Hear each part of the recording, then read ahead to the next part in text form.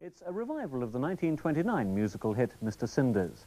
At a cost of £8,000 and with a cast of 16, it's something of an epic for this tiny theatre.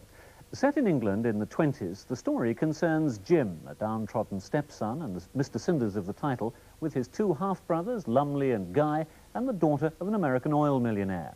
Here, Lumley and Guy are going off to the fancy dress ball at the Towers, while Jim, of course, stays at home.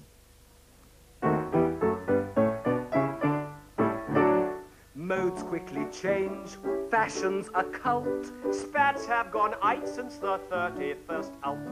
On the 5th inst, I bought some socks. They'll be old-fashioned before the first procs. But why should you worry one jot? Oh, Granny, what big boots you've got. At the ball, we'll make all the others look small. My looks will excel, therefore I'll be the belle. They will never mistake you for Ivor Novel. At the ball,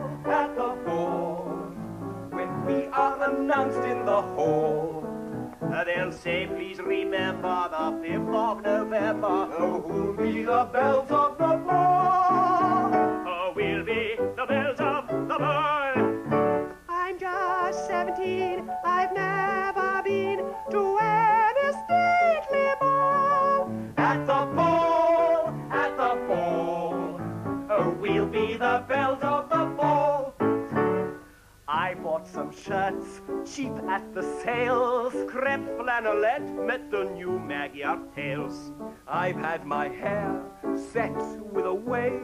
I've had a singe and a permanent shave. Their beauty to you is a gift. Your dials would improve with a lift. At the ball, we'll make all the others look small. So beautifully dressed, we'll impress every guest. I have put quelque fleur on your silk undervest. At the ball, when supper is served in the hall.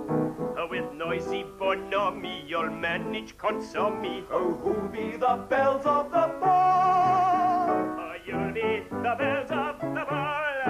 For tonight, yes, tonight, let me dream of my dreams of delight. La, la, la. At the ball.